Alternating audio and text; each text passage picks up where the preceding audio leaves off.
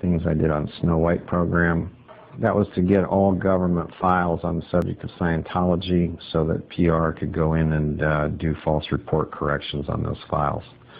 The methods used to obtain files, I know one of my juniors had a suitable guise that he had made where he was able to obtain some government files legally, because a suitable guise is legal. It's their problem if they give it to you, right?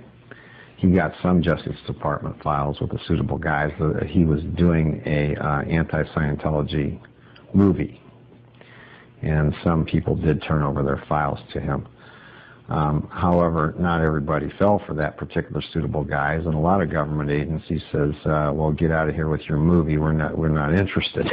You know, so they didn't give them their files. One of the people who wouldn't turn over their files was the Yolo County District Attorney's Office, the Justice Department in the Attorney General's Office in Sacramento, CI&I files, which is criminal intelligence investigation, people like that. You know, they just wouldn't turn over their files. So we had to all resort to some other methods to obtain those files. In the case of the Yolo County DA, his name was Roger Brown at the time. The way we got into his files was at night. Well, actually, I took my right-hand man with me, had him go inside the office while they were still open, go into the ladies' bathroom, and hide in there. So everybody left that day at 5 as usual, locked up their doors and windows and so forth, but my guy was in the bathroom. So after we knew they were all gone, he opened the back window to the ladies' bathroom. I crawled through.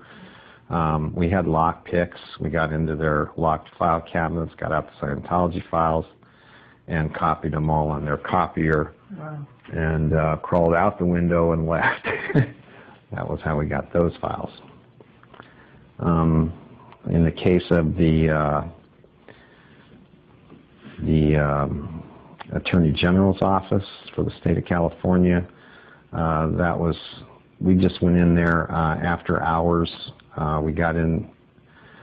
I think that was another case that we just hid in the building until everybody left.